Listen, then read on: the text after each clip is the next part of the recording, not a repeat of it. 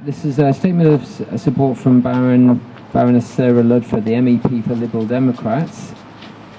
It says, thank you for coming here today on the 8th anniversary of Afia's abduction. I'm sorry that I cannot be with you. As Liberal Democrat European Justice and Human Rights spokesperson, to add my voice to the call for the justice for Afia.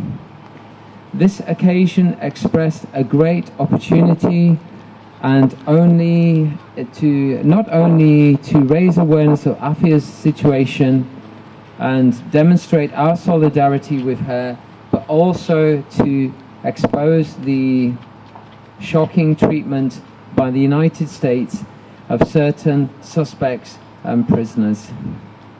I utterly condemn the secret abduction and detention of any person and deplore the denial of the basic right to a fair trial.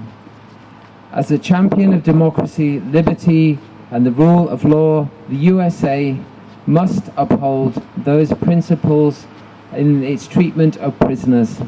There can be no denial of human rights, for these are absolute and untouchable. I call on the United States to stand by its obligations to international human rights law, as well as, at the very least, to allow Afia contact with her family. Thank you once again for your support. With my very best wishes, Sarah Ludford.